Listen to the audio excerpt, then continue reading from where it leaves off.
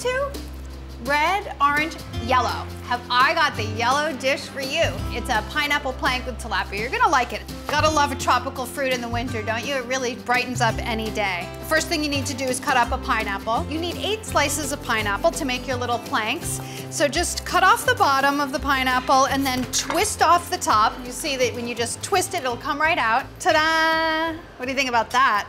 And then cut down along the pineapple to remove the skin. And you just want to go as deep as you need to remove the brown eyes without getting rid of too much of the edible flesh. I err on the side of leaving some of the eyes and then just go back in and remove them afterwards. That way I don't waste anything.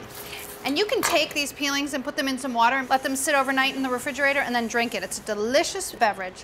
Cut 8 1/4-inch thick slices. Arrange your pineapple planks just slightly overlapping. That's gonna be the base for your fish. Create a nice little bed for your tilapia fillets to recline on, and then place 1 fillet on top of each pineapple bed. Kind of unusual, but it's sort of like cooking your fish on top of your salsa. Kind of makes sense. You eat fish with salsa all the time, right? Wash your hands off. Season the fish with salt. I don't even think it needs any pepper because you're gonna put jalapeno in the dressing, so you probably don't need it. Then just take this, put it into the broiler until the fish is cooked through. That'll take about 5 to 7 minutes. While your fish is cooking, there's a couple more things to do.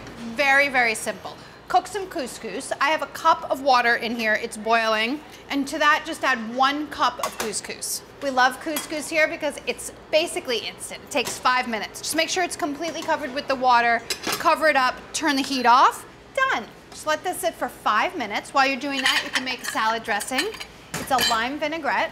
The first thing that you want to do is zest your lime because the lime zest is going to go into the couscous. So zest that. Cut the lime in half, juice your lime. Use the lime juice to make your dressing / sauce for your fish / pineapple. Everything has a slash today. It's slash everything. Okay, 1 tablespoon of a neutral oil like a safflower oil or a vegetable oil. 1 teaspoon of agave. This is to offset the tanginess of the lime. You don't have to use agave if you don't have it. Don't go out and buy it just for this, but if you have it at home, use it. Otherwise, use honey or a little bit of sugar, that's fine. Then slice 1 whole jalapeno. Mine's kind of big, but I don't mind because I like spice. I can smell that this one's gonna be really spicy. If you're prone to sensitivity to spice, I suggest removing the seeds. A little bit of salt, a little bit of pepper, and you're done. Stir it together. That's your sauce. This has not taken very long at all, has it? Set that aside. The lime zest is gonna go into my couscous now that it's had a chance to sit for 5 minutes. I'm gonna say this takes a total of 15 minutes, start to finish. Talk about dinner 1, 2, 3. My goodness. These guys are ready.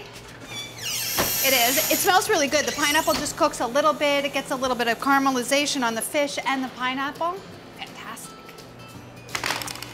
How beautiful is that? I think we should serve some. What about you? First, I'll put my fish down on my plate. Do you love the way they just lift up like one big plank? That's why we call them planks. It's a really nice base.